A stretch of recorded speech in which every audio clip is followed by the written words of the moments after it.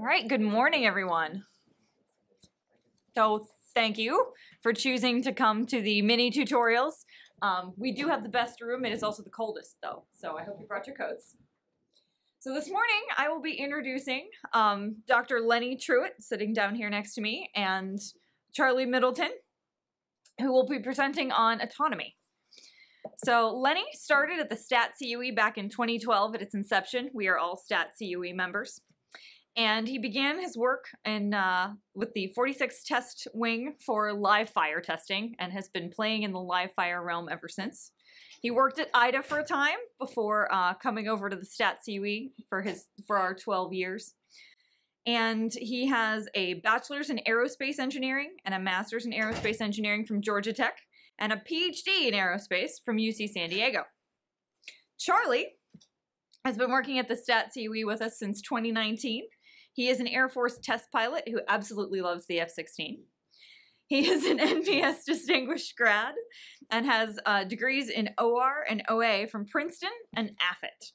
So please welcome my speakers, and don't be afraid to ask questions during this session. It is an open discussion. Okay, thank you, Gina. So again, I'm Charlie Middleton. We're here to talk today about autonomous systems and specifically about test and evaluation of autonomous systems. We've been working on this project. I've been working on this project for a little over 2 years.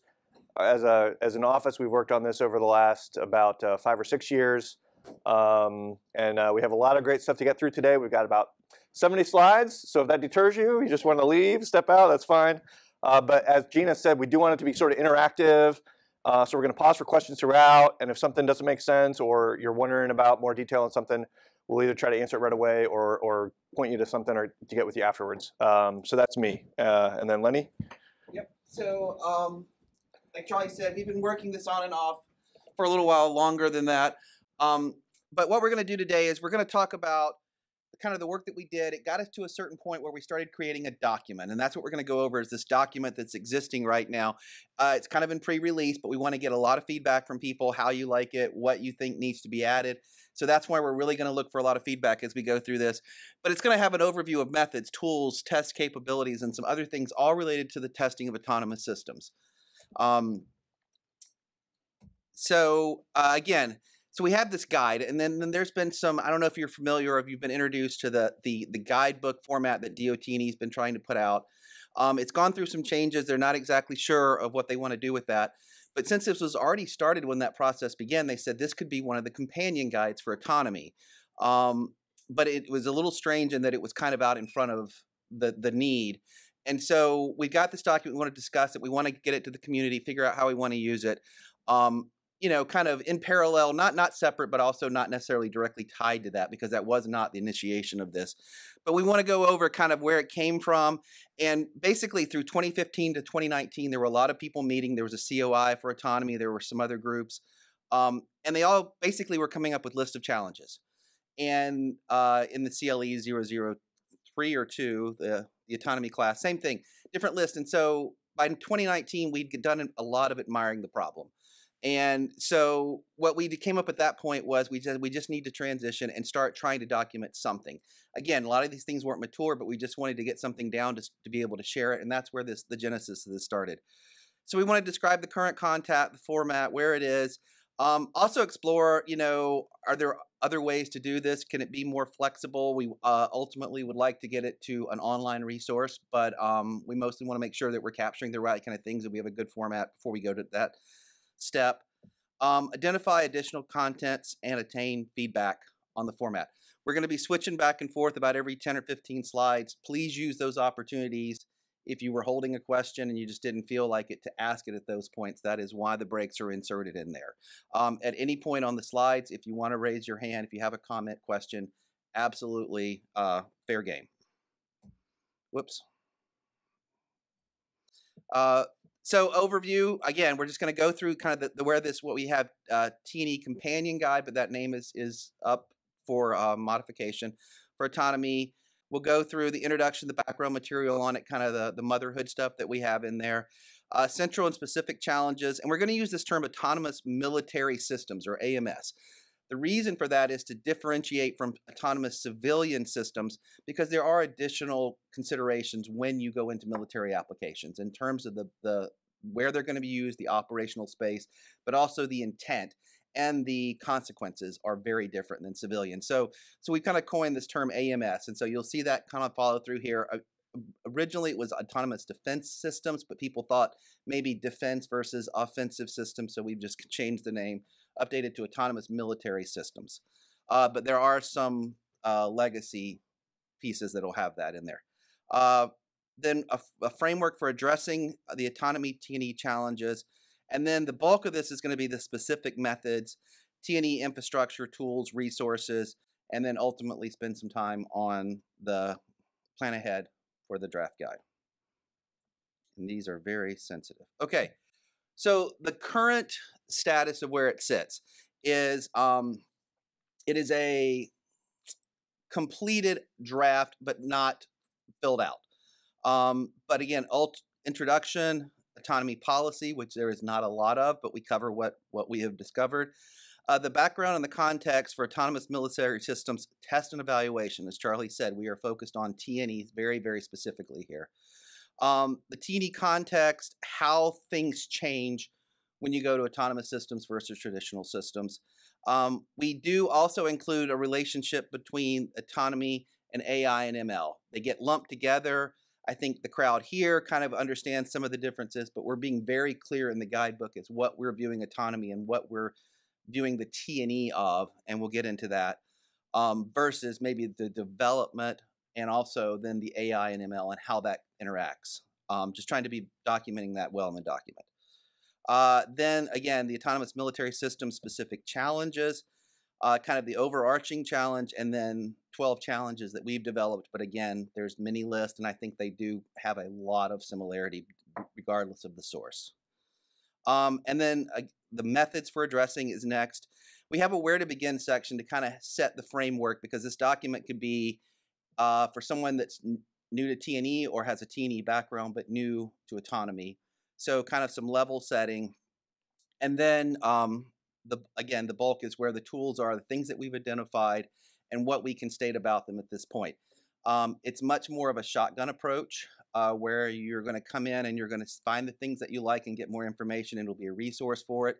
It is not meant to be prescriptive in any manner. It is not exhaustive. It is not a thou shalt. It is strictly information available to the user to use however they see fit. One of the things was, as we went through this, there was a strong belief that we needed to add in more about resources. People were curious what resources were out there, what other organizations. And so we've started to expand it with test labs, range support capabilities, and additional software tools are always growing and coming in. And then finally, expertise. There are units that are doing this. There are expertise. There's places to go. As every service is standing it up, and inside the service, multiple things. We don't need to keep reinventing the wheel. So we want to have a central location that people can say, hey, I've heard about this, or I'm going to go talk to this guy first. And then finally, summary way ahead. There's a lexicon that we keep at the end of it to help level setting, but we would gladly absorb or refer to anyone else if it becomes a definitive, but it was just another piece of information we thought was helpful inside of that. And then the references. And then just some of the things on the right that are contained in that is we do have the breakdown of the 12 challenges there that we have. Here's some of the example methods. So again, Gina said that we're all from the STAT-COE, which is short for Scientific Test and Analysis Techniques Center of Excellence. So a couple of questions. Who are we, and why are we writing a companion or a draft guide for autonomy? As she said, we were stood up in 2012 by DT&E, which is DTE and A now. And the mission is to provide independent, this is very important, while we were funded from OSD, we are independent of the DTE and A function, but integrated scientific test and analysis techniques, consultation to acquisition programs and projects to improve T&E rigor, effectiveness, and efficiency. So if you think back in 2012, that meant design of experiment, but it's gone way beyond that. It's all the things that we're talking about here, because while organizations may have that, each of the acquisition programs probably do not have that inherent in their staff. So the idea is to put someone that has the interest of the staff to help them adapt this, because even with oversight, DOT&E, through other organizations coming in and saying, hey, we want you to do these advanced analysis, or they were trying to push things down, the program obviously has a relationship with them that maybe makes it challenging for them to accept that. So the idea is that we go in, we work directly with the program managers to say, hey, this is what this means, these are the implications, and have them be able to generate these more advanced analytic and planning on their side. Currently, the team is about 8 PhD, 12 masters across statistics, engineering, different sciences. A lot of government background, a lot of military background is common. I had 20 years T&E before, 10 years supporting DOT&E coming in. But then we also do have what we call the young guns, right? The hot statisticians coming out of school that know that. But we work very collaboratively because it takes all those pieces. You have to understand T&E, you have to understand acquisition, you have to understand the statistics to be useful to the people that we support. And so we bring the stat expertise and the tools to bear to help solve these challenges. So again, we don't have a lot of defined roles and responsibilities. We typically support the program, or if it's a project or a lab program, they come to us and we provide that piece to their team. And then we're broken down, we call it 3 lines of effort that we have. The first being direct stat consultation, and that's can be task oriented where we work with the program. But we also have an Ask a Stat through our website. Very engaged. We're constantly working on multiple Ask a Stats. Think of it as small questions, but somebody's sitting there going, hey, I have an idea about a design. Maybe they know something, or they have no idea, but said, hey, it'd be great to get some help. We're working with, is it MQ4 Triton? They had some landing gear issues and they needed to do some testing that has major implications on the operation of the aircraft. And so they knew that this was important, and so they just called up and they said, hey, can we get some assistance on this? So that's available free of charge, just as ad hoc support, all the way up to working with programs, and to the fact that we integrate with their test teams, and some of them have us on full-time direct support, where they're actually paying for that to have people on site for various programs. The second part is the enterprise-wide. We do applied research. We support to strategy and guidance. We also work with emerging techs, new domains, stat for cyber. What are we doing with, these things as they come up? They look to us because, again, we kind of have a foot in the practical, but we also deal more with the research and bring that. And then finally, the workforce development. As we work with these programs, we do try to leave a residual capability and mentor and work with their folks to bring them up. They're not going to use something they don't understand, so it's no good for us to come in there without educating them. We coordinate with DAU. We're working with some of the credentialing, some of the programs some of the new classes they're developing. We're involved with in various aspects. And we also do tailored classes. But the biggest thing is, so why are we doing this? If you look to the right, experience from the direct consulting is the foundation for relevant, effective, enterprise-wide contribution and workforce development. And what we're doing out of this, we want to base on the people that are actually doing the work. Okay, thanks, Lenny. My turn for a bit. So that was a lot of background on where we come from. Let's talk more about autonomy now. So a lot of people in this room probably already know this, but this being a tutorial, and the intent being that if you walk into what do I need to know about autonomy T&E from a baseline where you don't know anything at all to start with, we're going to start there, right? So why is this important? Machines are soon going to do a lot of tasks that humans used to do. There's a lot of reasons for that, that people are excited about it. Cheaper cost, larger quantity, less human training involved, faster execution, safer, more survivable, lots of great things. The challenges are in when we create systems that are autonomous, determining whether they're suitable, how their lethality, sustainability, adaptability, ethical use are gonna be evaluated in the context that they're going to be used. And in my opinion, autonomy T&E is sort of a linchpin where a lot of disciplines all come together, right? It's from S&T and other R&D functions to programs to the warfighter, operators, users, all of that comes together in test and evaluation, right? That's where sort of the rubber meets the road. So the goal, again, of this project is we're trying to advance scientific practices, things that are defensible for how we do test and evaluation for autonomous systems to basically lead to, effective capability for the warfighter out there. A lot of words on this slide, but the highlights are, this is trying to talk about why do we need new T&E methods for autonomy? The basics are that autonomy brings capabilities that traditional systems don't have, right? Because we're replacing a human operator in many cases with a machine or a computer. So that means capabilities like perception, reasoning, deciding, learning, teaming. Those are things that in the past a tank or a fighter jet or a whatever you want to pick a system, they don't do. That an operator does those on behalf of the system and employs a system with those. So it's testing those kind of capabilities and functions that is what we're talking about here today.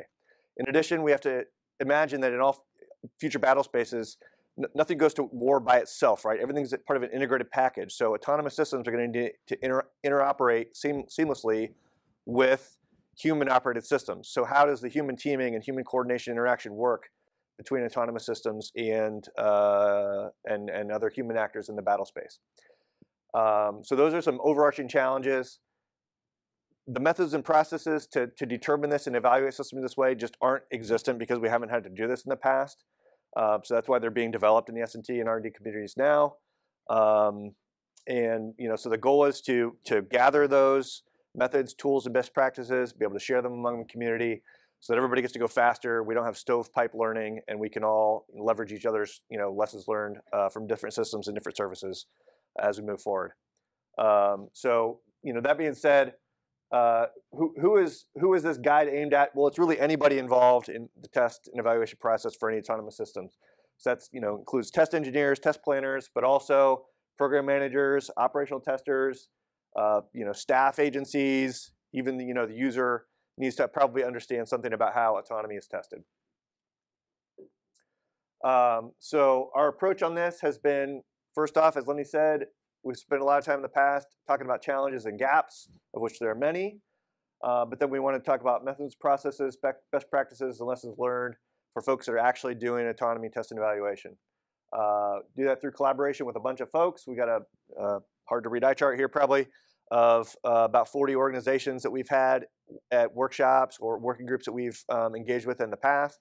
And they range the gamut from Army, Navy, Air Force, Homeland Security, NASA, academia and industry as well that we've tried. So we're trying to take a very broad aperture and say, look, anybody who's got a valid method or test technique or lesson learned or tool, we want to be open to grabbing that, learning what's good about it, and being able to share it and cross-collaborate among the larger community.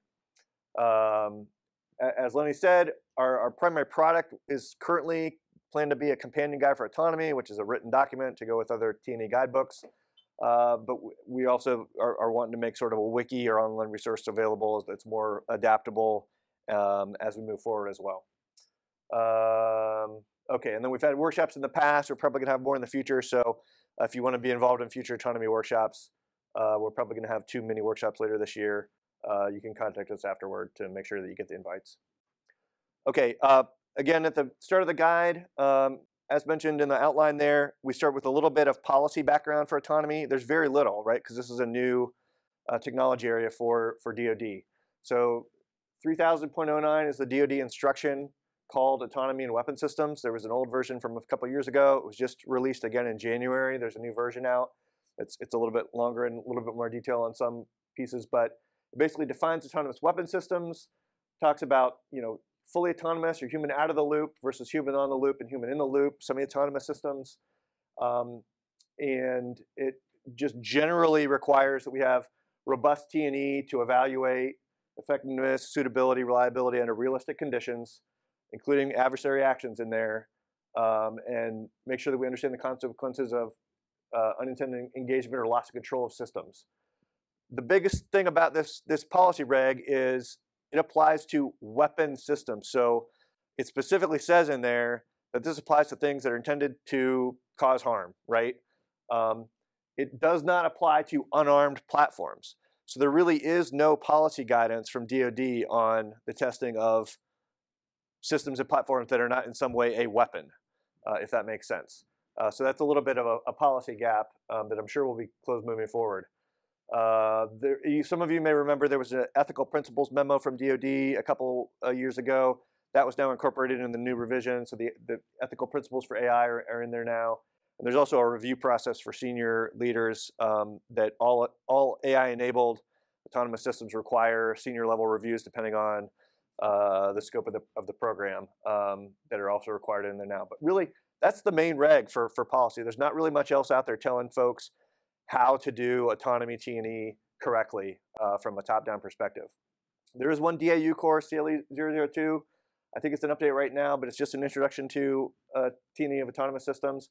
Provides a baseline, talks about some challenges, talks about some methods, but it's really an introduction level that hasn't really evolved too much because a lot of these techniques and methods and lessons are emerging still from the field. One open question we've sort of been going back and forth on is, should we try to put other guidance, non-DoD guidance in our guides, like FCC, FAA, you know, if there's other standards or guides out there, are those valuable, that people would like pointers to those if they're related to autonomous systems? Probably yes. Help us identify those though, because it's only through learning and interacting with the programs and projects that are doing this that we learn what's important from the FCC or whatever other agency is out there to include in the policy guidance as well. Okay. It's important to realize autonomy is really closely linked to artificial intelligence. And when you say artificial intelligence, 99% of people think machine learning. So I'd like to have a little bit of talk about what's the differences between AI and autonomy and where do we draw the lines. So autonomy is really talking about the ability of a system to do things independently of external control. So it's a delegation of authority, think command and control authority to perform a task, right? It's not how smart is the system or adaptive or anything like that. It's not necessarily, doesn't even necessarily have to be unmanned. You can have autonomous functions or capabilities within larger systems. But it's the degree of independence and ability to take action independently of some other higher authority or supervisor or operator controlling it, right? Okay. Oh, hey. AI, and by the way, autonomy is in our context is usually talking at the system level, right? So integrated system for the most part, or subsystem in some cases. Versus AI is really talking about the ability of machines to perform tasks normally requiring human intelligence as an element in a larger system pursuing a goal. So an AI is think of as a component of a larger system, which is going to be usually tested using measures of performance, as opposed to an autonomous system. You're thinking about measures of effectiveness, measures of suitability, some of those overarching higher level measures. Machine learning is a subset of AI, right, in which the machine is programmed not by expert coding, but by absorbing a ton of data and figuring out its own way to solve something, right? So it's a subset of AI techniques. Non-machine learning AI is sometimes called expert AI or rule-based AI or other names, but that is part of AI as well, and it's an important part. But it's important to understand how these all relate to each other because it is so integral that autonomous systems are going to incorporate AI in some ways. Autonomous systems, I sometimes like to say, is AI in motion, right? To differentiate from, there's all kinds of AI systems out there being developed that are sort of AI at rest. Think business systems, intelligence systems that are, scanning imagery or whatever they're doing, but they're not actually moving physical things in the real world. Those aren't really autonomous systems, but those are AI-enabled systems. Here's my notional example to talk about how this kind of ties together. So if we think about a notional autonomous vehicle, all right, in green, it's driving down the road, right? There's trees and traffic and kids running across the road and stoplights and all kinds of things to worry about. So what does the vehicle, if it's autonomous, need to do? It needs to see, potentially hear sirens, horns, other warnings, monitor its own vehicle status. It needs to maintain driving on the roadway. It needs to avoid obstacles that may be in or around the roadway. It needs to avoid traffic. It needs to comply with traffic laws, which may include school zones and construction and other things, right, that pop up. And it needs to navigate to its destination. So those are all tasks within the larger mission the autonomous vehicle needs to do. So then how does it do that? Again, this is notional, so overly simplified, but you may have a component of it that's a machine learning AI for computer vision processing, right? That was trained using training data in the past at some point, has an onboard camera, maybe a road database, and it combines that information to recognize the scene it's in. And then that's going to provide some kind of information about the road, about traffic obstacles, green lights and red light signals and other things to some other component in the system. You may also have a separate piece that's doing your navigation, right? Your route kind of thing we all have on our iPhones, which probably is taking a road database, maybe taking real-time traffic updates and doing some optimization to get you to where you want to go as fast as possible, okay, with desirable routes. And then that's potentially feeding into a larger AI, which in this case I've got an expert AI, not a machine learning, but there are various ways to probably solve this. But it's going to prioritize goals and threats to decide how I'm actually controlling the vehicle. So it's trying to get you on the route to your destination while taking into account obstacles and traffic and everything else it's seeing. And it's going to output brakes, and the gas, what are they doing? What's the steering wheel doing? What's the turn signals or other headlights or anything else it might need to operate doing? And so those are the outputs, right? So AI may be components within this system, but the whole big dashed line around the whole thing is the autonomous system in general as an integrated fashion. So it's integration of hardware and software in the representative environment. Any questions up to here? Okay, I'll probably try to speed up. This is pretty basic. Is this for you? Yeah, you got it. All right, but I'll speed up as well. So background for economy. Let me go to the mic. Thank you. So the background here is, if you look at traditional programs, there was regulatory guidance historically linked to milestone, and there were things that had to be done by a certain time, and we knew that what they were to make a program. Section 804, rapid acquisition comes along in 2020, kind of defines some alternative pathways. But what we're seeing is, when you start talking about autonomous systems, emerging technologies, it's something more like exploratory testing, right? They're playing with these things. We're sandboxing them. You're getting value from learning relationships between variables. You're not evaluating against a requirement. These requirements, they're not writing down hard requirements and saying, we'll go say if it meets it, and then if so, we're good. So you're more or less playing with these things, but you're informing design trades, knowledge. You're growing knowledge over time as these systems mature. The biggest thing is you are now into an iterative learning process that's going to continue throughout that. And you're going to see this iterative thing, which I don't think anybody argues with, but how does that flow through everything that we're going to be doing from going on here? And how do we deal with that, given that we haven't done it before? So the central challenge is, it's a paradigm change from the segregated T&E, where we all had our own things and we knew what everything had to be done and we knew when it had to be done by. Two things, though. We have hardware, which is going to be changing throughout the time. Coming in, we may be starting with surrogates. Hardware may be changed at some cycle. But in essence, with these, we're talking about software-driven systems. Software is the core of these things. So they're going to be utilizing the sprint development, right? Agile, DevSecOps is going to be coming in. And even if it's not called that, it's going to be something very similar to that, where there's going to be multiple passes through the same thing. So the central challenge is, how do you do a hybrid approach where you have hardware, you have software, you're going through not test evaluation once, but constantly. T&E is a continuum. We're missing that talk right now. But that's something that our sponsor is very big on, and that I think a lot of people are echoing through this. So, and as you're not given a ConOps, it's evolving. The human teaming coordination, evolving. These are all evolving. And one of the interesting things is, we're going to talk about, you're going to be going through these processes multiple times. You may not do every step every time, but you need to be aware of them. So just a depiction that things are changing as we go, the T&E world. We just say it breaks the T&E paradigm. In the interest of time, I won't really go through these. There are multiple lists.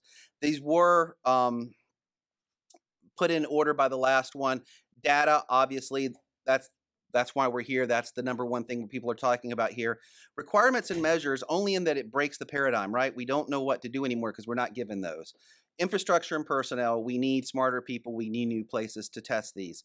The next four are kind of things that we've identified: exploitable vulnerability, safety, the simulation is very important, and the human system teaming. So those four kind of lump into the things that we're now evolving. And if you look, and they were ranked like this, but these have to do with, again, this T&E continuum, but they're never done testing. You have to design from test in the beginning. How do you know that it's, tested adequate? So all of those kind of boil down back into that continuous test loop. Very briefly, we did have the 2022 workshop, and there were 8 themes that we brought out there. A lot of senior leadership involvement, a lot of experts in the field, about 200 people participated. But yes, number one thing, need for holistic test strategies, continuous agile testing. Open architecture, government organizations acting as the prime. We need smart people because the programs that are succeeding because of the government people, and the government people creating the open architecture. Looking toward industry is not working on this. It's not going to. But there's some amazing work going on at the ground level, and that's what we're trying to capture, because I think, these two, particularly open architecture and the government organizations acting as prime, it's been super impressive. We talked about trust is a well-known thing, safety, test infrastructure. And then 7 is where we come in, the ability to collaborate, right? We're all trying to do this at the same time. So we gotta get smart and learn how to talk to each other. And then finally, the pathway to certification, because we don't have the milestones. We don't know when it's good enough and who's going to say it can go do a mission. As we go through here, we're going to talk about where to begin, briefly go over the STAT process, which is something that we kind of use, but how it goes to autonomy. Then we're going to talk about an analogy to human operators. If the machines are going to take over things people used to do, let's start with how we used to train and evaluate the people. Let's not throw everything out just because it's new. And I think you'll see that there's a lot of parallels that run through that. So that we really can kind of look to what we've always done and just say, if you're going to have a machine do it instead of a person, you're going to have to use some of the same techniques to evaluate and train that machine. And then a holistic look, again, it's going to be sequential. We're going to learn new things each time. How do we build that? Finally, we'll talk about the specific methods, techniques, and hopefully we will have plenty of time to get feedback about expansions, improvements, and anything during this that triggers any thoughts. We're more than welcome to join. Unfortunately, I will not spend the hour that I would love to spend on this, but everybody just needs a structured process, and the introduction of autonomy doesn't break this process. It actually makes it more necessary. I could highlight, I would have a wonderful time if you want to grab me afterwards and we can go through. But we're starting typically with capability, not requirements, right? But the gathering previous information, we're going to talk about this. We're going to be going through these loops over and over. We need to capture what we learned in the first one because people are going to change, programs are going to evolve.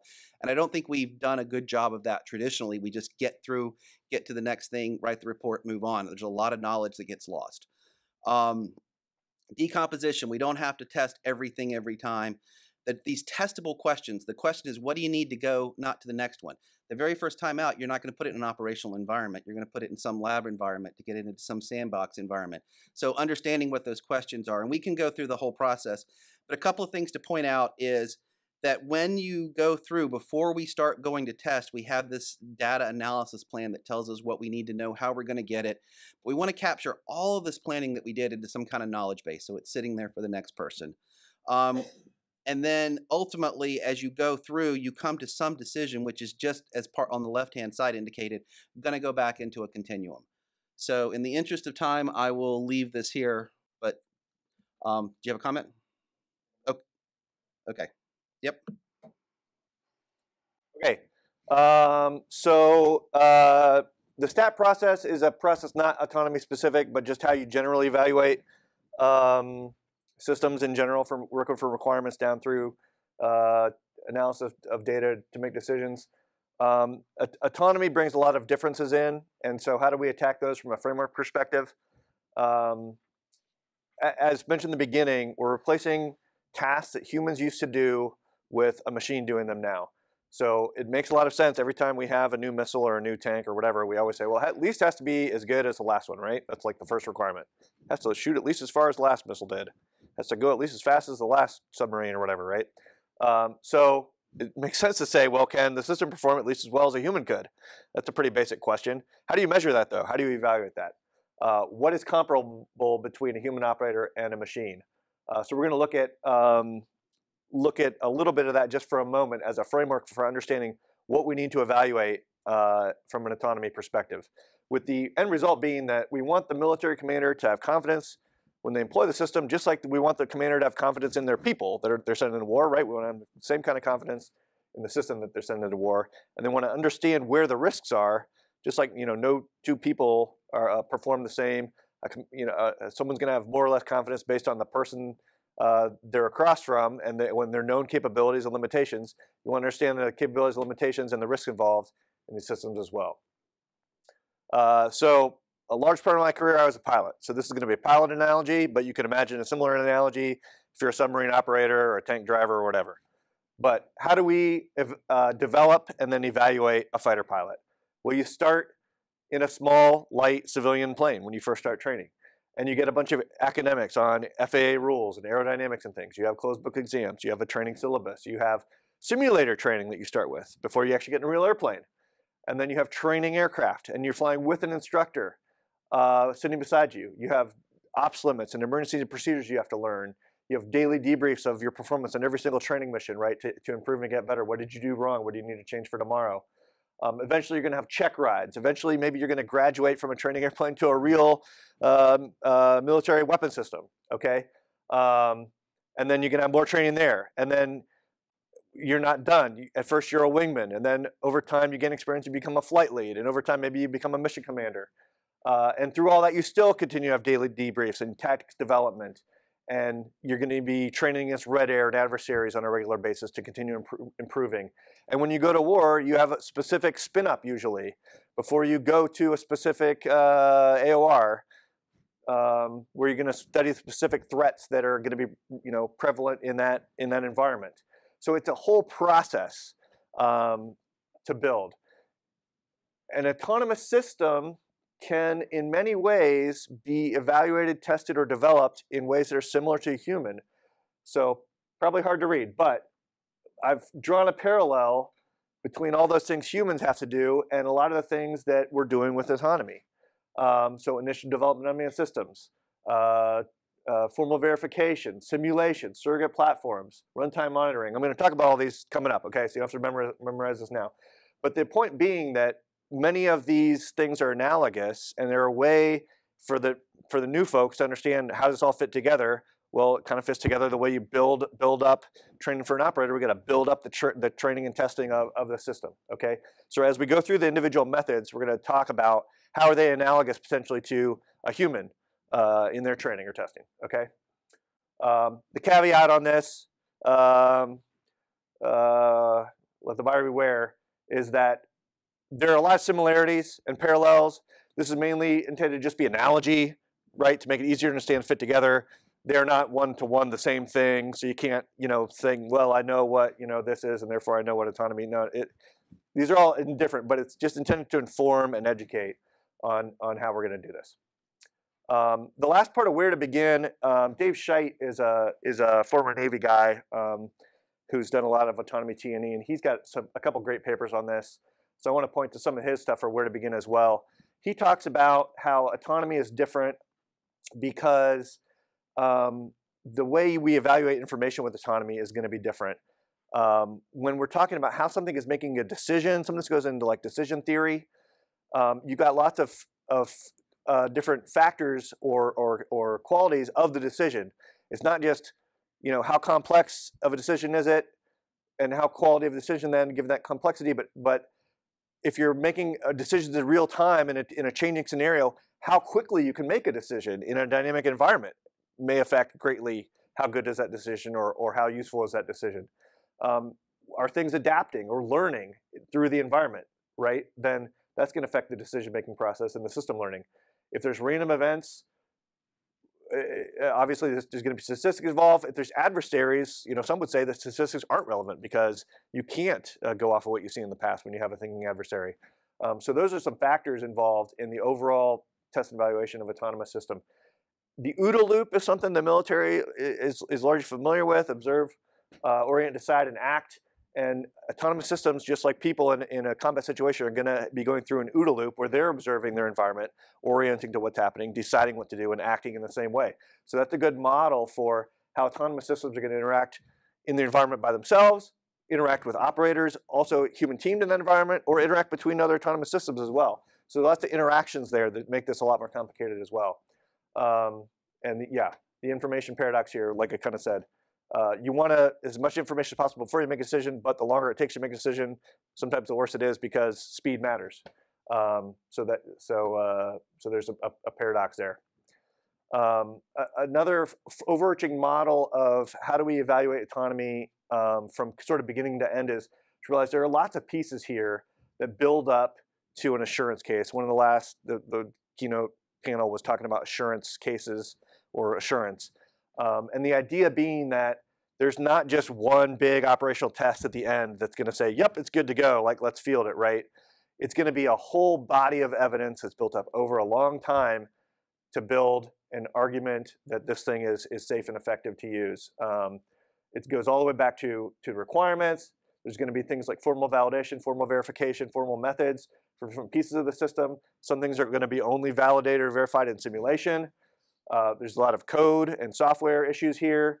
You're going to do hardware in the loop and other simulation-based and holistic assessments before you finally take something out on a range and either fly it or swim it in open waters or that kind of thing to get to operational validation. So this is a long process, and that building up the evidence and passing on what you've learned throughout the entire process is sort of the overarching takeaway here.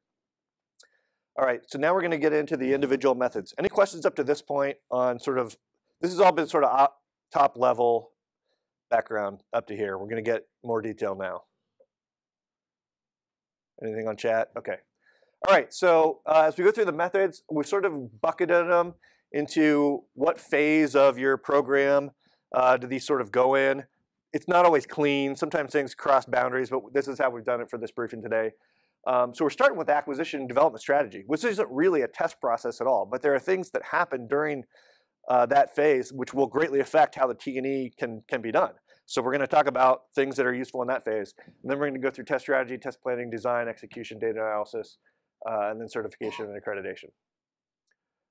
So talking about acquisition and development strategy, here's the 7 things that we're going to talk about on the next 7 slides. All right, and these are all going to look pretty similar, but we've got the description overall on the left, analogous to human training, intended results, best practices, what challenges are addressed, how the method benefits, test and evaluation, and then if there's any limitations or assumptions or cost involved, right? So operational modeling. What is this? This is providing a model of the desired system behavior in an operational context. It's similar to a use case. The issue here being that unlike past systems where you have a requirements document which says, the gun shall shoot within 2 seconds of pulling the trigger, when you have an autonomous system operating continuously in an environment on its own, you can't really write those kind of hard and fast and easily measurable requirements. A lot of times you have more of a use case, which is more of a software thing that you're going off of how it's supposed to respond and behave in a scenario. Okay, how is this analogous to human training?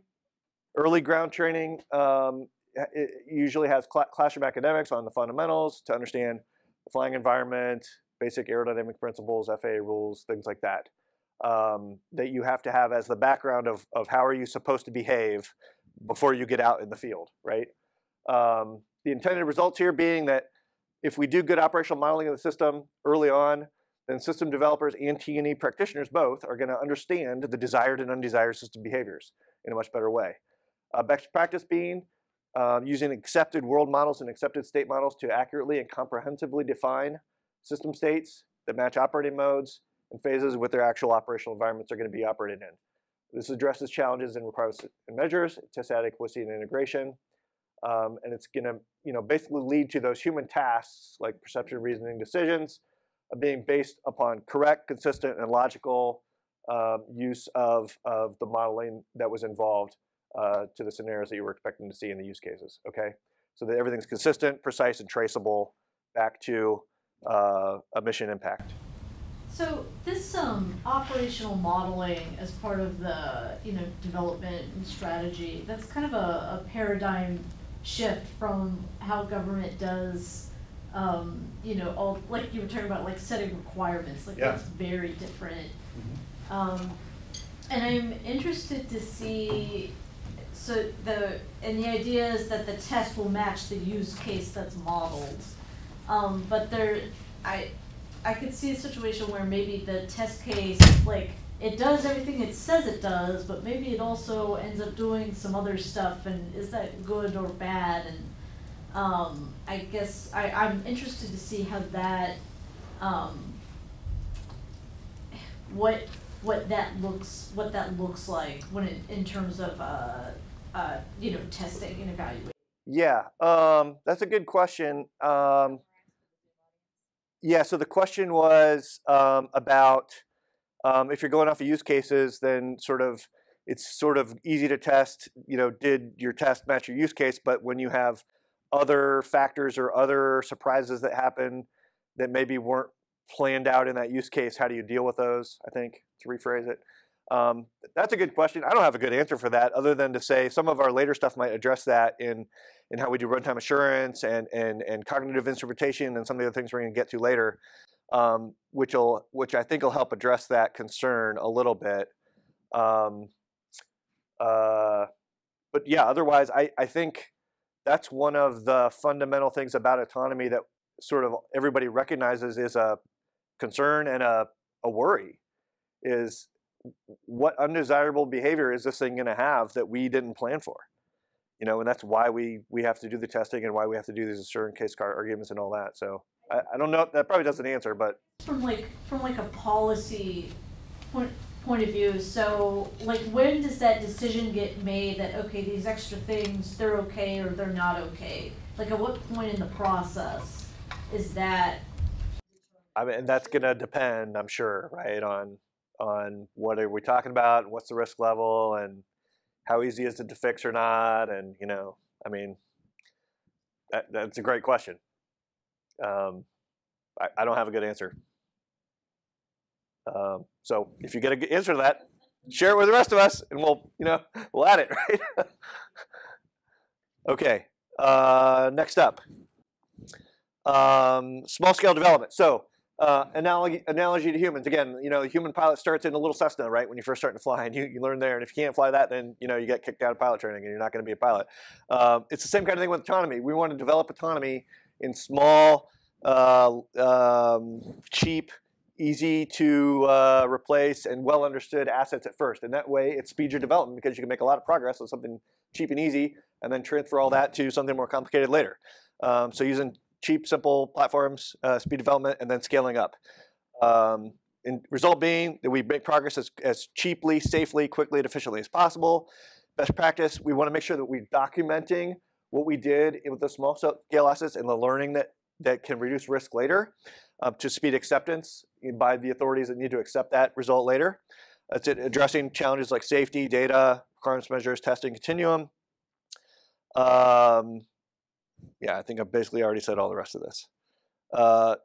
Assumption that the small scale asset can realistically test or realistically represent the intended system under test in a useful way, right? That there's always going to be some transfer issues or some negative learning that could potentially happen because you're not in your intended situation that you're ending. Sir. So on that exact point, these systems tend to have, especially AI-based autonomy, tends to have like emergent properties that only come out at certain scales. So you won't even know necessarily what you're missing until you do scale up, and then you could have these like secondary or tertiary things that just emerge and undermine the whole. Yeah, agreed. So again, that's a challenge, right? Is identifying where is there residual risk, and where is there transition risk. Again, as a pilot, when you first fly your trainer and then you switch airplanes, sometimes landing gear handle's in a different spot, or the switch that does whatever is in a different spot, and you're not thinking you flipped the wrong switch because right, that same kind of thing with autonomy, that some things are going to carry over and some aren't, and it's going to take testing or expertise or both to identify those and identify what do we need to retest, where does the risk still lie that we haven't solved. I hear that. I think when this stuff is communicated to people who don't know autonomy and AI as well, it's important to highlight that this can have emergent properties that, for instance, like changing planes when you're learning in pilot school, like those are going to be differences, but they're not the same. They're not the same type of threat that emergence is, and that people are aware that is a limitation. Sure. Yeah. Yep. Absolutely. So yeah, I think you're right. So we probably need to make sure that our limitations and costs and assumptions on all these are really clear. Absolutely, it's sort of the pitfalls, and those are the lessons learned that, again, we're trying to highlight for the community. Okay, open architecture. So open architecture is a big buzzword, been around for a while. What are we talking about? Using non-proprietary open architecture standards for integrating subsystems and services into a mission package with a government-owned interface. Okay, why is this important for T&E? This doesn't seem like a T&E thing. It actually helps T&E a lot because you can use standardized test tools and standardized instrumentation and standardized data analysis methods if you have a standardized open architecture system, right? It helps the tester to have expectations about how the system's put together and how it's communicating internally. So this is, again, analogous, kind of like we said a second ago, to an operator being able to transfer between different types of aircraft and still operate, effectively, and basically gain proficiency quicker in that way. An example is UMAA, which somebody mentioned in a brief yesterday, Unmanned Maritime Autonomy Architecture. The Air Force has OMA, their Open Mission Architecture. We can also be talking about architectures for simulation, like AFSIM, or the Navy's developing NATS, the Naval Autonomous Test System, I think it's called, which is intended to be a government-owned simulation architecture for simulation of operational missions for autonomous systems. So this has a lot of benefits in the test realm as well, and that's all we're trying to point out here through having better insight and then portable instrumentation and test methods and measures and processes that can be reused between systems.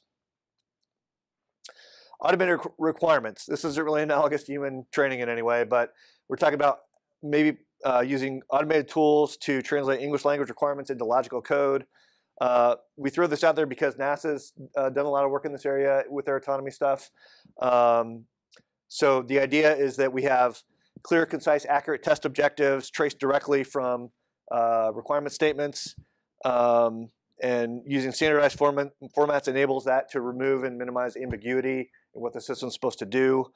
So there's some tools that do this, like FRET from NASA, Form Requirements Elicitation Tool, with the idea being that it's going to be easier to make sure that how the system operates aligns with the requirements if they're automated and translated into measurable agents or artifacts that feed your test objectives in your test process then. Continuous testing, there's been a bunch of talk about this in DoD, but this is testing throughout the development process and the entire system operational lifecycle. Analogous to humans, again, you're never stop training as an operator. You're training all the time. You're always trying to get better in going to war. So the intended result being that we have, timely and accurate T&E that responds to variable and continuous improvement and adaptation and upgrading of these systems. So agile processes, DevOps or DevSecOps processes. I've even heard the word DevTestOps, since we're testers, right? Processes where you're building, testing, and operator involvement into the development process for having a pipeline for continuous testing, continuous integration, continuous delivery of capabilities. The best practice on this is to try to use obviously automated software integration and regression testing as much as possible, so that it's all seamless and timely delivery of updates, and Rail, the Rapid Autonomy Integration Lab, is what the Navy's working on as sort of their best practice of trying to stand up an example of a software pipeline that's agile and continuous like this. Okay, code isolation, another kind of one-off one, but the idea here is using a code development framework that enables code isolation for safety and security. So not really analogous to humans again, but the idea here is that if you have all your software for your autonomous system built on the same platform, then when you make a little, non-critical change, you have to potentially retest the entire software package because you've got safety critical and mission critical software mixed in the same platform where you're compiling your human interface code or your, I don't know, whatever data link. Maybe you change some data link parameters or something.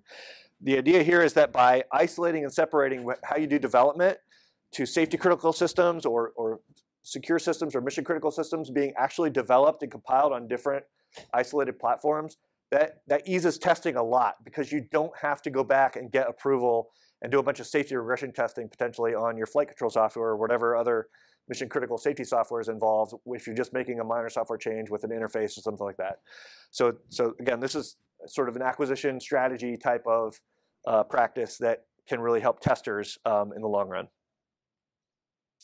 Okay, and then assurance cases. So there's been talk about this before, but what is an assurance case? A structured argument supported by evidence to justify the system's acceptably assured relative to a specific safety concern like safety, or to a concern like safety or security or something else in the operating environment. Thanks. So, what's the result of an assurance case? It's a persistent, dynamic justification to establish assurance of a system versus your critical concerns by using a combination of test results, be they from integrated system level results to subsystem or component level results, lab results, monolith simulation results, formal verification and formal methods, which isn't really testing at all. Which we'll talk about in a minute, and leveraging all that as evidence to make an assurance case argument. And usually that's depicted in some kind of breakdown hierarchy flowchart. If you haven't seen those before, where you have an overarching statement of assurance and then you have different underlying arguments that support that with different facts that are evidence-based from your testing or other sources.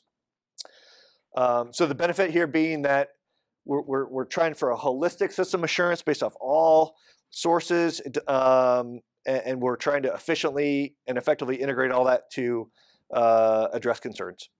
The cost here is that it takes time to set up the assurance case. You need expertise to run an assurance case and to understand where information is going to fit together. And then you have limitations about how do you weight the value of evidence from different sources. Not all evidence is going to be created equal. So there's some challenges with implementing as well.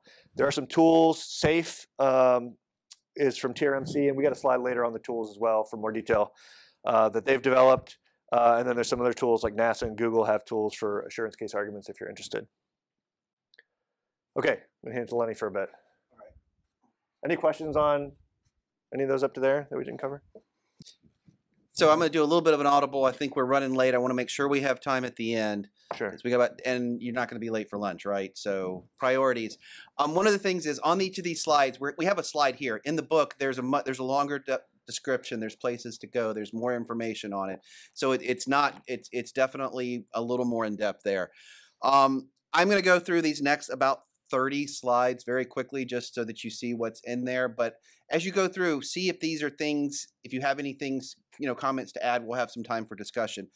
So those were, the kind of unique getting into the acquisition. But for test strategies, I'm going to do it from here. LVC testing, right? We've seen this, but there's a write-up on it, depending on the person's level of knowledge, what they may know. Surrogate platforms, that was mentioned earlier, but it's a big one. And there's actually some real examples from programs where they've used them, where they've seen the advantages from those. Formal verifications, right? It's great if you can do it, but there's pros and cons on that one, right? One and done if you get it right. Otherwise, when the complexity comes up, the systems don't avail themselves to that. Software pedigree evaluation. Again, there's a cost to doing it up front, but if you're doing it, the software, just like when you have things that are approved for government use, right? It makes it easier. You can get through faster. You kind of got to decide early on, are we going to go through and get a pedigree on this and get certification so that we know that there's certain things maybe we do a little more upfront work, but we can reuse it as we go through. So again, slides on each of these, but we got about 5 minutes to get to the wrap up. So is that okay, Charlie? I thought we ended at 12:20, but you've got about 15 minutes at the end and then some discussion. I think so. Methods for addressing challenges with test planning, training data sets, right, for managing machine language. And I'll kind of go through so we can at least see some of these. We're familiar with these management schemes for operational scenarios and ensure training, validation, and testing, right? It's getting the data, having the data, using it, holding some out, and making sure the data is representative of your operational situations. One of the things we talked about is you go through the process multiple times. We like to do the designs for when you have complex spaces you need to evaluate performance. That's not the first time through on these things. They're going to be demonstrations. These things don't apply to that. Okay, they're going to say, no, we want to do a demonstration, but we show it in 2 cases, right? That's what they need at the time. But we like to be around because there are a point where you're going to start talking about performance, and it's into that continuum again. Each time you go to design a test, you're going to have different objectives. They're not all going to require high-level analytics, but they are at some point. So having those people on the team and just thinking about it iteratively, growing it. Adversarial testing, we've talked about this a lot. Getting it up and deciding how to do it and getting people trained and being exposed to it, very important as part of that. But again, you're not going to do adversarial testing your first day out on the range. Operational mission testing, right? So when you do get to these things, you want to have a lot of things knocked off so that you're testing the unknown unknowns. Building this into the strategy, we kind of talk about this into the realistic conditions and integrated when you have the, with the men and the other support. But it's something that you're going to build up to. Again, as you see, there's already multiple layers of going through testing the same things over and over. Post-acceptance testing. Again, when are you done testing with an emerging technology, AI, autonomous system, right? We monitor these things. We monitor people every day. There's a debrief. That's just going to be a paradigm change that we're going to have to have. We're going to have people in the programs. We're going to have career fields potentially, but we're going to have ways to handle this, ways to handle the data, ways to get that fed back in, and then how are you going to update the system? So there's a lot there in post-acceptance testing, which, again, and then get people aware of that. But then how does that fit into your whole program as you go through? Challenges addressed with text execution. You want to go through? Yeah. So test execution, some challenges as well. We're going to go through. Cognitive instrumentation. So what is this? This is the idea that you need insight as a tester into the internal workings of an AI-enabled system or an autonomous system to understand how and why it's making a decision, which is going to require some instrumentation potentially to gather the data and capture it so that you can analyze it appropriately, right? So this is analogous to, again, an operator learning throughout their career. Every training mission, you're going to go back, you're going to watch the tapes, you're going to go over what happened in the mission, what went wrong, what could have gone better. It's that same kind of mentality. The intended result being we want to identify root causes of deficiencies in performance, with the idea being that sometimes a system is going to have a problem or make an error, and it's going to be based on bad code. But sometimes it's going to be based on bad hardware. Something broke in a sensor, or something broke otherwise in the hardware. Sometimes if it's an ML system, it may be that the training data was inadequate in some way. Or the algorithm was inadequate in some way. So there are a myriad of potential causes for why something doesn't perform well. You can't get to the root cause of what really caused that deficiency to occur unless you understand all the inputs it was using to make a decision and how it made the decision it did, so that you have the information on that. So the idea is cognitive instrumentation is going to help you diagnose those causes. Understand the inner workings. Obviously, there are costs involved because you have to design that in from the beginning to implement the cognitive instrumentation within the system framework. ICOS from NASA is one software tool that does this. There are others being built by others. Runtime assurance. So runtime assurance is a little bit controversial. Some like it, some don't, but it's the idea as a pilot that you're flying with an instructor who, if you mess up or don't know what to do, can take over the controls and safely get you back to base or land or otherwise provide help if you need it while you're in flight. So it's the same kind of thing with an autonomous system, that you're going to automate safety and security reporting using runtime monitoring and feedback tools to manage risk and allow for some graceful degradation. So it provides a backup for safe recovery of the vehicle, unanticipated problems occur, or maybe you just need to restart your AI, right? So to have sort of an overarching safety system that can control the vehicle or platform while you're resetting your system under test provides a lot of usefulness in having efficiency and effectiveness in your test missions. Cost, obviously, it's an extra layer of stuff to set up and test and implement and integrate when you're integrating your system. And then the runtime assurance system itself has to be V&V'd so you trust it. So there's some burden there as well. But TACE, which is TRMC funded and Johns Hopkins has developed, is an airborne runtime assurance system that's out there and it's still in development and improvement. R2U2 from NASA is a software-based one for available for use as well, and there are others, I'm sure, that we're not aware of. Layered runtime monitoring. This idea is that because we're going to test our systems at various locations with various safety protocols, from early lab testing through developmental testing through operational testing, and you don't have the same range safety capabilities in all those places, that you probably one-size-fits-all runtime assurance isn't going to potentially work in all situations. So this idea is that if you have multiple layers of runtime assurance, then when you move to a different location or a different situation where certain safety protocols aren't available, you can remove that, one layer of runtime assurance, but you still have some others in the background or elsewhere in your sort of nested architecture of assurance that are still going to be providing some monitoring and some assurance in the case of failure, so you don't lose your mission or lose your asset. Obviously, there's costs in setup implementation of that as well. But you can imagine that some OT tests or post fielding tests, you're not going to have the same kind of safety requirements or capabilities as you would in early testing. Trust measures. So there was a little bit of talk about this yesterday in one of the talks.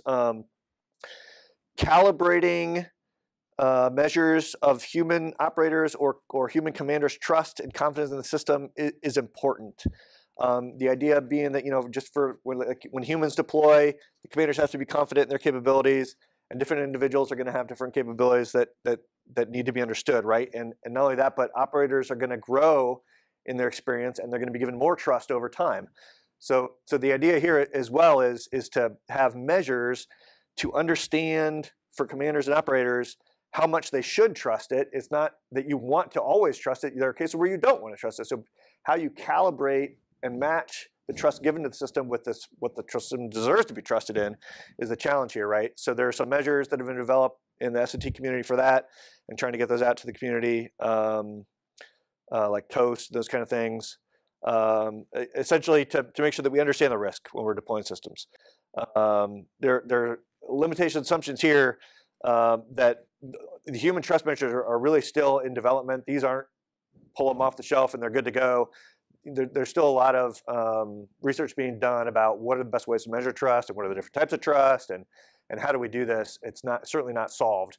So this is one that's got a lot of interest in. We're still going to continue to develop moving forward. Data analysis. So just a couple here. These are more stat kind of things that maybe people in this room are familiar with, maybe not. Automated outlier search and boundary testing. So the idea here being that you have quick and efficient means of determining your test points to get to those edge cases in your test region, right?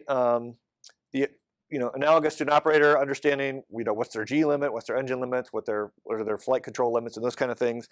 An autonomous system is going to have its own limits, but we're not always going to be able to predict those successfully just based on the the initial design and modeling. So there are ways to do iterative testing and adaptive testing, which will quickly determine where the safe zones are, and then help determine where the boundaries are of effective or efficient or safe operations, based on maybe some non-linearities in how the system responds, that you can do. Some tools, wrapped from TRMC, I think was talked about yesterday in one of the briefs. Range adversarial planning tool, a great tool for that. Requires some high computing. Boundary Explorer is another similar tool that works with JUMP, which is a desktop-based tool. It doesn't have the same capabilities as WRAP does, but it's another solution for testers out there. Margins is a NASA version of these as well. So those are some software tools that can help with that. Failure path testing, very similar, but just searching for conditions to cause unexpected failure. And that can be automated to, again, efficiently determine those by finding combinations of inputs and conditions that might be hard to otherwise find without doing exhaustive sort of testing. And it does that by exposing faults and working backwards through how did you get to that fault in a systematic way. So Riot is the TRMC version that they're developing, robust inside-out testing tool. AdaStress is a NASA tool for those, which can help with that. Okay, human operator performance standards. So as mentioned earlier, can it perform at least as well as a human did? Sometimes when we're trying to evaluate a system, we don't really have a metric. The idea here is if there's a human measure that was used in training, I mean, you can directly apply that in some cases. So, for an aircraft, there's a, how you intercept and maintain a course, as a student pilot, that's published, that you should do it this fast and with this degree of precision and that kind of thing, right? So we can directly apply some of those standards. We don't have to reinvent the wheel. They should be acceptable for the machine. But the idea here is that we want to have insight into, how well is it performing, and can we compare it to a human operator as ways of evaluating the systems? And if we're using accepted standards, that makes it that much easier. The assumption being that a human standard does exist and it's relevant. Sometimes it's not going to exist or not be relevant, depending what task you're talking about. And then some human standards are more subjective. So again, as a pilot, at the end of a mission, you get graded on things like judgment and airmanship and flight discipline. Those aren't really objectively measurable. They're more like your instructor's opinion of how well you did today, right? So I will argue that we want to have those kind of measures for autonomous systems, but how we define them is going to be a challenge. So that's work that's still ongoing and to be done. Certification and accreditation, that's the last one. I think we're okay on time, Lenny. We can skip some of the stuff at the end. So task-based certification. Again, the traditional waterfall T&E process is contractor develop it, they give it to DT, there's some changes, right? And then system's sort of ready to go to OT, and then you hand it over to OT, and they do some operational testing on it, and then they say, yep, we're going to buy 1,000 of them and field them. And we certify them as being good, and it's a one-time event. That is probably not going to happen with autonomy, right? It's going to be a continuous process where we are certifying systems for limited operation of specific tasks, probably, right? And that list of tasks that we trust it to do is going to grow over time as our understanding of the system grows over time and the system capabilities and software improves over time, right? So, which is a lot more, again, analogous to how a human is trained. Is you don't immediately graduate from tech school and then become a trusted general, right? There's a lot of steps in between there. So the idea here is that we want to match standards and match certifications with specific performance and suitability for specific tasks in a mission, and then evolve as those capabilities evolve, and as T&E methods evolve as well to understand how well the system is performing. With the idea being here, it's going to give a better risk understanding for the operator and the commander of what the system can and can't do, with confidence, and you'll be able to tailor how you employ and deploy it to match specific scenarios, specific threats, and environments in a much more appropriate way. And then, understand also where you're going to need to retrain or retest or subsequently add additional certifications later. I think this is the last one. So humans have a learning curve, right, of how we learn. And we start off slow when we're learning something, and then we kind of get it, and you learn fast, and then, you kind of taper off at some point where you plateau in your skills on something. Autonomous systems are probably going to have something similar. Another analogy is a reliability growth curve, which a lot of us maybe are familiar with other systems, where reliability of a system is expected to grow over time, right, as the system matures and improves, and as we continue to gather test data on how the system's doing operationally. So the idea here is you can apply that from autonomy perspective to quantify various types of risk, use statistical techniques similar to reliability growth, and address deficiencies. So my idea here being that there's not a one-size-fits-all deficiency, but you might have major safety critical deficiencies that you track on one growth curve, and you expect to see very rapid removal of those and a very low rate, if you're going to continue the program at all, right? And then you might have some sort of medium level deficiency where, okay, it's causing some mission failures, but it's not unsafe, and we're not throwing away money here. And you have a different growth curve expected on those. And then maybe you have some minor deficiencies, right, that are kind of like things that are nice and the operators would like to see, or did this not quite how we would like it, but it didn't really affect the overall outcome of the mission. It just made it maybe cost more, or take longer, or that kind of thing, right? So you may have various different levels of deficiency here that you're tracking as a tester or program manager over time, and you have different growth curves for, and different acceptable growth curves for, because it's based on sort of the seriousness of the deficiency involved. So I've had programs say, well, we don't understand how we're going to prove that we're making progress. It's like, well, here's a way you can prove that you're making progress to your sponsors and your commanders over time. So there's some books that big challenges to assuming this will apply to at least AI systems, because these are especially learning curves that are based on human psychology and how we work. Sure. Generally don't generalize. The idea of if we ever have AGI, sure, we'll generalize, but we don't. And they'll much more likely be things like punctuated equilibrium curves, which are not particularly good for proving things in programs. So individual components might have learning curves like this, but as a system as a whole, it's going to be it's going to be messy to an extent that I'm not sure how useful.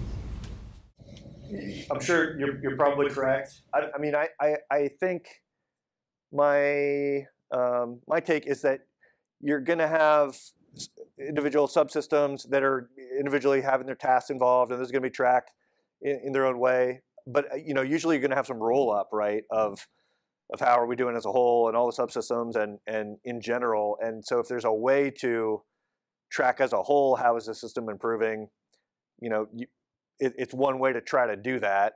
Understanding that you're comparing apples to oranges then sometimes, I guess, right? But when you're trying to, this is sort of about data visualization and translating test data to useful information for a decision maker, right? And so it's a way to at least present it in a way that they're familiar with, and to say a way that we're making progress and how quickly we're making progress potentially, right?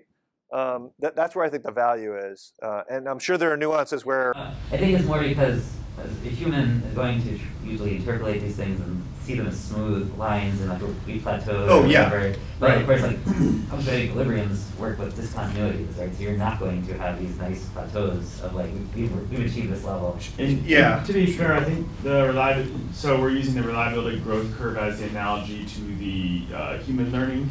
And the reliability growth curves do more follow that sort of punctuated equilibrium pattern. Not flat out stating myself that, oh yes, of course it's applicable, but the one that's being presented here at the bottom is more applicable than the psychology-based curve that's that first picture up there.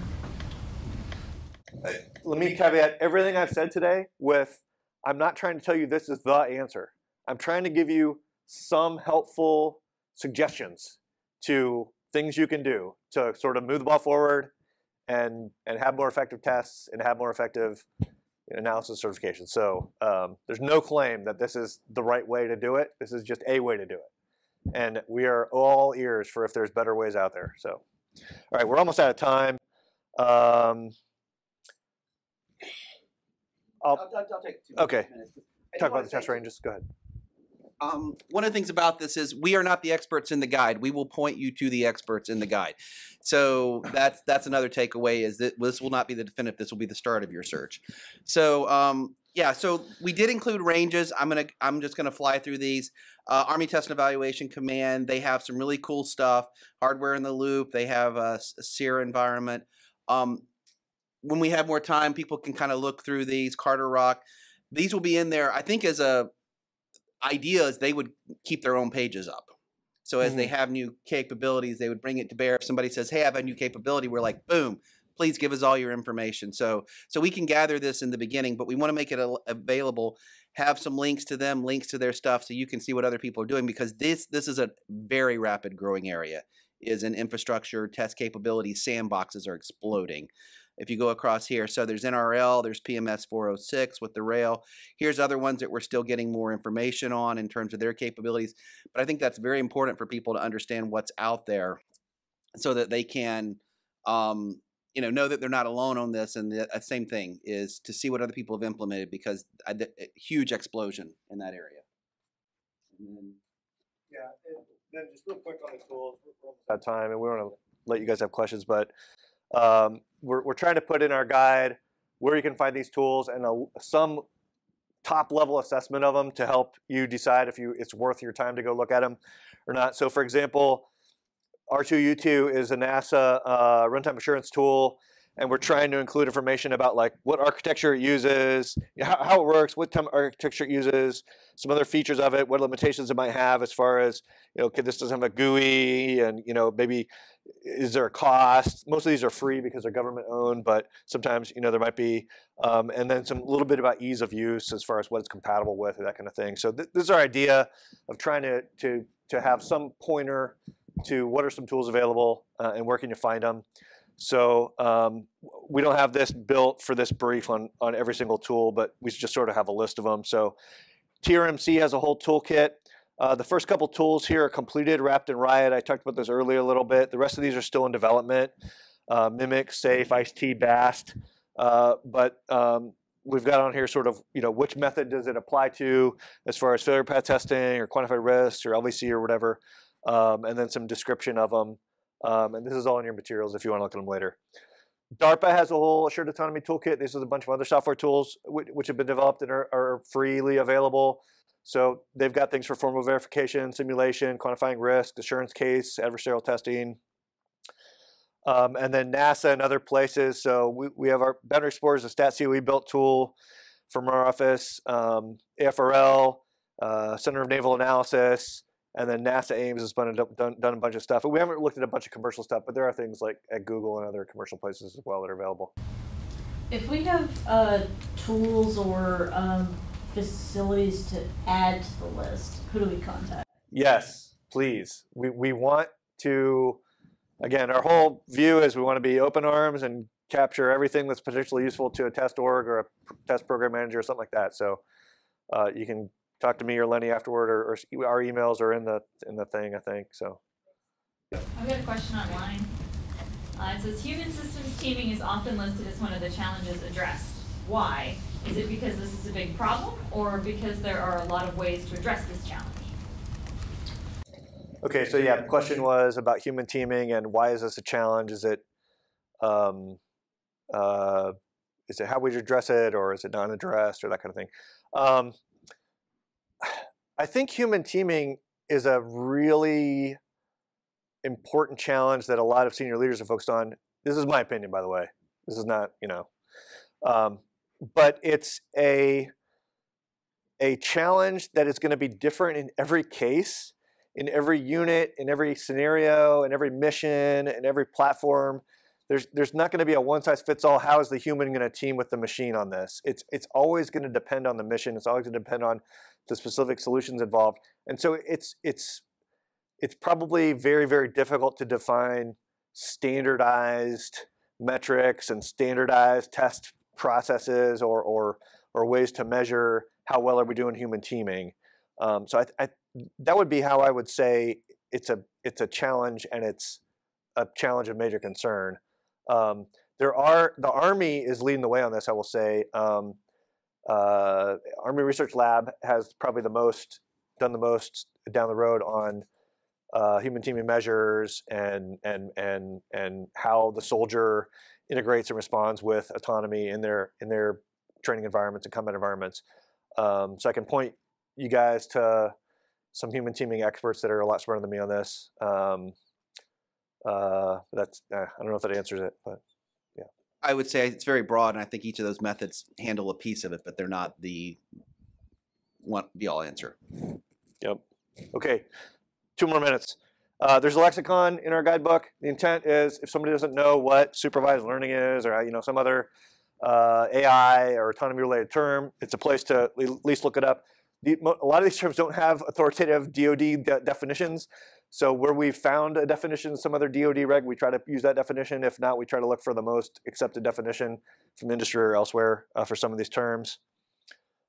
Future-related topics, we don't really have time for this, but as a stat guy, I think this isn't an AI brief, but AI is integral to autonomy. So how we evaluate AI is really important. And I think that there's a lot of opportunity for future analysis of AI in how we analyze the data being used to train AI, because an AI is just as smart as the data used to train it. So really, we should be looking at the data a lot more in depth with a design of experience type of breakdown of factors involved and levels to really understand how AI is working, and that's going to directly translate to how well autonomy performs. And then we talked about the OODA loop earlier. There are a ton of other issues related to the OODA loop, all phases of the OODA loop when we start thinking about how machines are going to do this, that it gets really complicated. So the point of this is just that we got a lot of work on a lot of these specific small boxes that surround the OODA loop and different challenges and situations where autonomy is going to be hard to implement and test. Community resource, like we said, we want to connect the community on this. So we'll have workshops and have ways to reach each other, and feedback and further lessons learned are critical. This is again the guide that we kind of went through, and what our guide we're going to hopefully publish is going to look roughly like. You want to wrap At this point, we'll just open up. Yeah, we'll just open up for questions, concerns, additional comments. Yes. I have a question about measures of effectiveness or performance. So you mentioned in an earlier slide that we could maybe use like the human performance measures we already use as like, in operational testing, you're looking at how well the operator can like use the system to achieve their mission. Is it directly translatable to an autonomous system? And like maybe is the guide gonna offer anything a little bit more specific than that? About the differences between like a human versus a system, autonomous system doing that? That's a long question. Yeah, one of the things is when you get into like mission level metrics, the question is, you're not going to have an individual metric on the system, but were you able to do the mission better with the system or not? What kind of a metric is that? But it's an overall effectiveness. So sometimes these may be very high level, and again, it's more of a process thinking, right? Because we just have to align ourselves. So if you come up with the answer, we will absolutely put it in the book. Yeah, it's something we're discussing back at our agency, and so that's why I'm wondering if there's ideas for specific measures of performance, because that's exactly the MOE I would think of, but then what testable measure, right? What can I observe the system doing or not doing to make sure that it meets that MOP's threshold?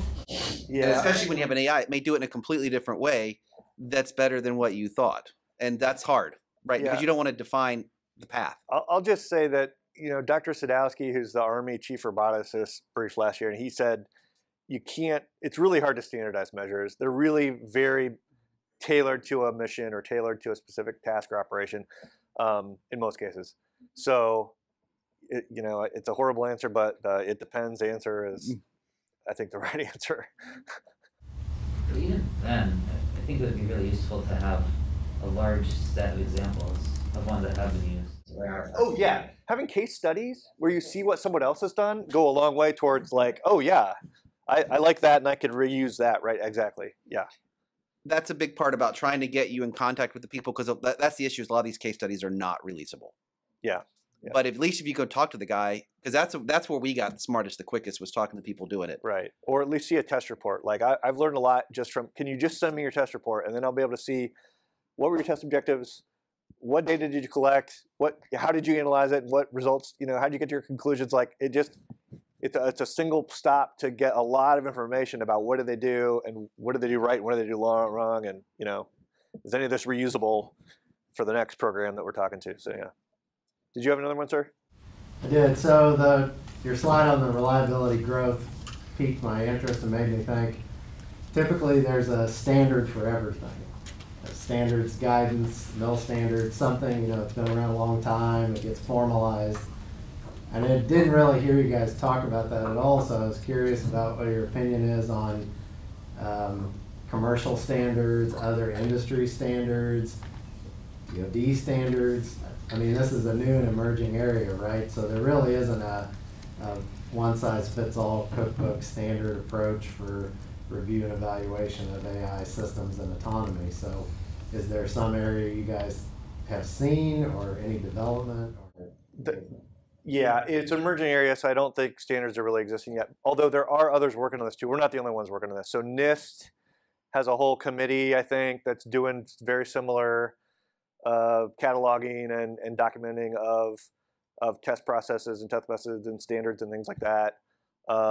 Is the one that comes to the top of my head. But yeah, we're ideally we point to existing commercial standards or whatever where they're appropriate, and then where we have a DoD unique item of interest or problem, we have a DoD standard. And DOT&E is very interested in publishing authoritative guidance and standards. In my opinion, we're just not there yet because we just don't have most rules and regulations we have are built on lessons learned from somebody killing themselves or failing or whatever, or and then you have to write a reg that says don't do that or do it this way, right? And we just don't have the experience yet in autonomy, in my opinion, to really understand what are all the bad things you don't want to do and what are all the good things you really need to do. We just don't have that all sorted yet. But that's the point of this project, is to find what standards can we identify early that'll help folks move faster and safer. So if you have any suggestions on that, I keep saying. Yep. Figure it out and let us know. We'll put it in the book. So our time is up. We'd like to thank our speakers.